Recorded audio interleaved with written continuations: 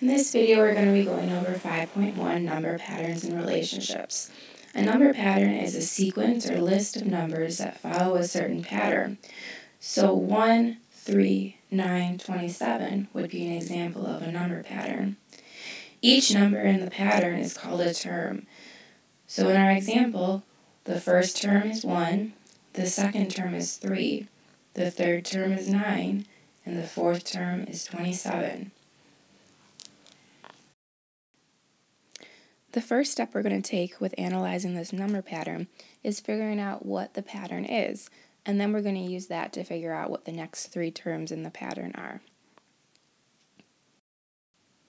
When figuring out what the pattern is, you have to look at one term and figure out how you change the value of that term to get to the next term. When I look at this pattern, I notice that many of the terms are multiples of 3.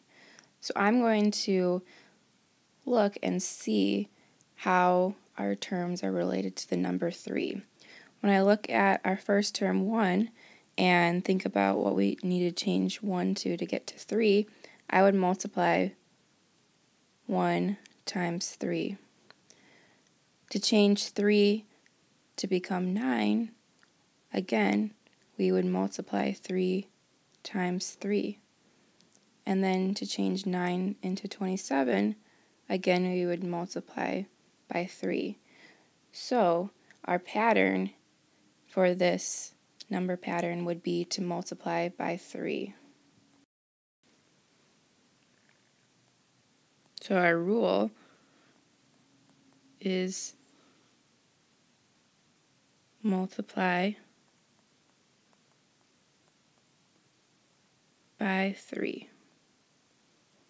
We're going to use that rule to help us figure out what the next three terms in this pattern are. Since we're multiplying by 3, we're going to take our fourth term, 27, and we're going to multiply 27 times 3.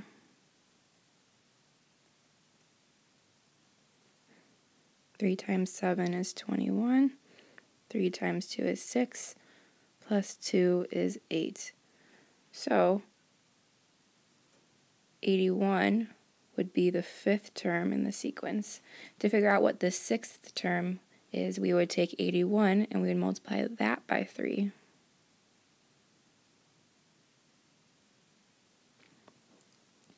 Three times 1 is 3, and 3 times 8 is 24. So our next term would be 243. We want to find out what the next term is, so we're going to do the same thing. We're going to take 243 and we're going to multiply that by 3. 3 times 3 is 9. 3 times 4 is 12. 3 times 2 is 6, plus 1 is 7. So 729, it would be our next term. Now we could keep going, but we're going to stop at 3 extra terms. In this example, we're going to take a look at what the pattern is as well, just like in the last example. So I look at my first term, I have 1, and then it changes into 3, 6, 10, and 15.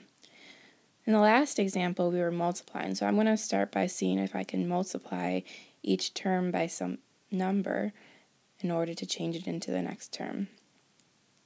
If I were to do 1 times 3 and then 3 times 3, that wouldn't work because our third term would have to be 9. Maybe let's try looking at addition instead for our rule. To go from 1 to 3, we add 2. To go from 3 to 6, we add 3. To go from 6 to 10, we add 4. And to go from 10 to 15, we add 5. Now this time, instead of adding or multiplying or subtracting or dividing by the same number, we're actually adding by one more with each term. So if we were to continue this pattern, For the next term, we would have to add 6. If we were to add 6 to 15, our next term would be 21.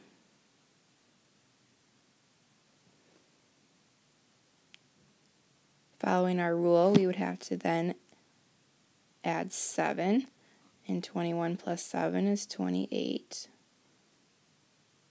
Then we're going to find one more term. This time we would have to add 8. 28 plus 8 is equal to 36. Another way of looking at how we use our rule for our pattern is similar to how I just wrote it down below. So for the first term, we didn't have to add anything. We had 1. To find the second term, we took 1 and added 2, and 2 is the term that we're finding. For the third term, we take what we had from the first and the second term, and then we add 3. For the fourth term, we take what we had from the first 3 terms and add 4. So basically what you're doing for this is taking the value of all the previous terms and then adding the term number. So since we're finding the fourth term, we're adding 4. Sometimes we might be given 2 sets of numbers and we have to identify the relationship between them. In this table, we have a brother and a sister's ages, and we have to figure out what is the relationship between their ages. If we take a look, when Rico is 11, his sister is 8. When Rico is 12, his sister is 9. We can figure out that Rico is 3 years older than his sister. So to figure out how old his sister will be when Rico is a given age, all we have to do is subtract 3 from whatever Rico's age is.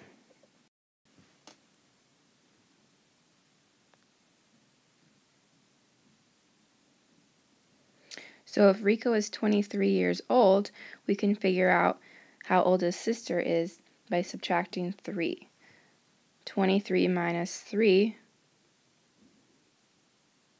equals 20, so his sister will be 20 years old when Rico is 23. The second question is, how old will Rico be when his sister is 27 years old?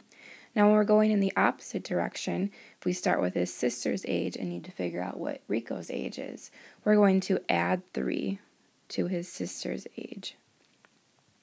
So if his sister is 27 years old, we're going to add 3 and figure out that Rico will be 30 years old at that point.